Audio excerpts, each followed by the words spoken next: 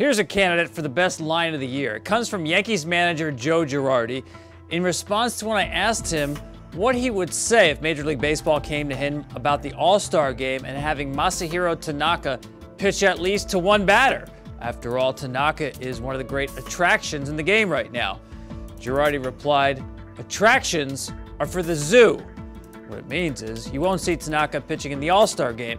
First of all, he's scheduled to pitch 3 more times before the break. His last start is the Sunday before the game. Now that really takes him out of play, even to face one batter for the All-Star game.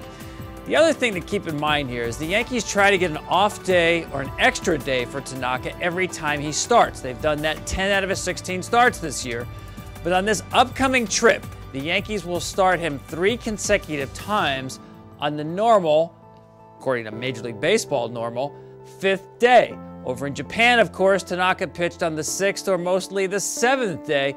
This is one of the great questions about Tanaka. How will he hold up in the second half of the season, pitching every 5th day or thereabouts in a Major League rotation with the longer Major League Baseball season? So far, he's really shown no signs of slowing down.